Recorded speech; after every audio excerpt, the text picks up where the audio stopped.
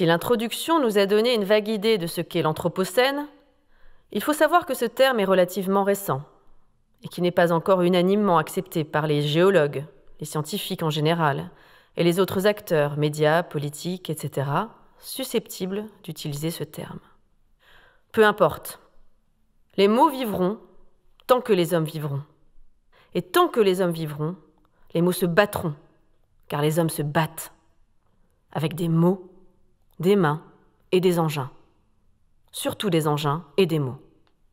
Cette photo, une représentation humanoïde, souligne encore notre éloignement de la nature. En géologie, l'Holocène, moins 11 700 ans jusqu'à maintenant, plus chaud, est la période subséquente au Pléistocène, avant moins 11 700 ans, plus froid. Anthropocène, du grec anthropos, être humain, et kainos, nouveau. Au-delà des définitions et des mots, combien sommes-nous à ressentir ce besoin viscéral de respecter la nature et de changer de paradigme? Ne suis-je que sous l'influence d'un autre lobby invisible permettant d'expliquer aux pauvres et aux classes moyennes inférieures et classes moyennes, pourquoi elles doivent rester dans le besoin? Comment expliquer que depuis l'âge de 4 ou 5 ans, je ressens cette inadéquation entre nos pratiques et nos approches utilitaristes, égoïstes et distanciées de la nature? While the introduction gave us a vague idea of what the Anthropocene is, it's noteworthy that the term is relatively recent and has not yet been officialised. Geologists and scientists in general, as well as politicians, journalists, etc., are likely to use this term. Regardless, words will live as long as humans live. And as long as humans live, words will fight. Because humans fight. They fight with words, with hands, and with weapons, especially words and weapons. This photo, a humanoid representation, further emphasises our distance from nature. In geology, the Holocene, 11,700 years ago to present date, warmer, is the period following the Pleistocene, 2,580,000 to 11,700 years ago, colder. Anthropocene is taken from the Greek anthropos, human being, and kainos, new. Beyond definitions and words, how many of us feel a visceral need to respect nature and change the present paradigm? Am I merely under the influence of an invisible lobby that pontificates to the poor and the middle classes, the lower middle classes and middle classes, why they must maintain this need?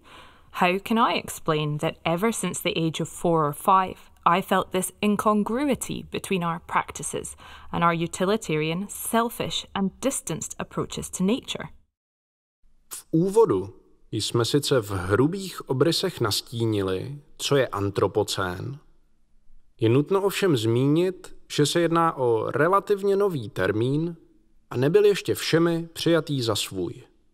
Všemi, tím myslíme geology, vědce obecně a ostatní činitele, média, politiky a tak dále, kteří by jej mohli používat.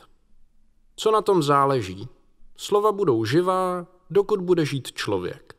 A dokud bude žít člověk, bude se slovy válčit, protože lidé válčí. Pomocí slov, holých rukou, strojů, hlavně však pomocí strojů a slov.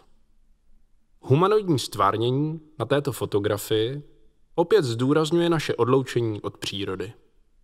V geologii holocén, teplejší období, které začalo před 11 700 lety a trvá dodnes, následuje po pleistocénu, chladnější období, které začalo před 2,5 miliony let. Antropocén pochází z řeckého antropos, člověk, a kainos, nový.